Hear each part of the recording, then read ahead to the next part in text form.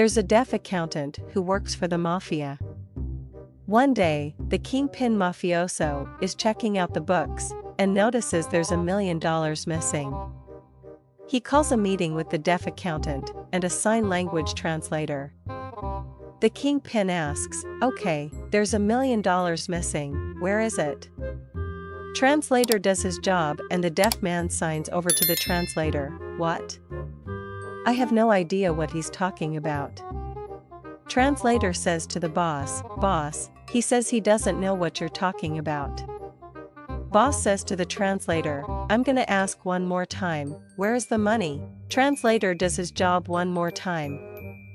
Deaf man reiterates to the translator through sign, "Seriously, I don't know what he's talking about." Translator says to the boss, "He says he seriously doesn't know what you're talking about."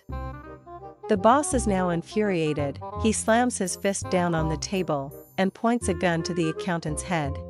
He tells the translator, "Tell this weasel, I will blow his brains all over this desk if he doesn't tell me where the money is right now." Translator signs to the accountant, "Okay, he's dead serious. You better tell him where the money is or he's going to shoot you." The deaf accountant signs to the translator, Okay, I'll tell you. I hid it in a briefcase underneath my deck." Mafia boss asks, "What did he say?"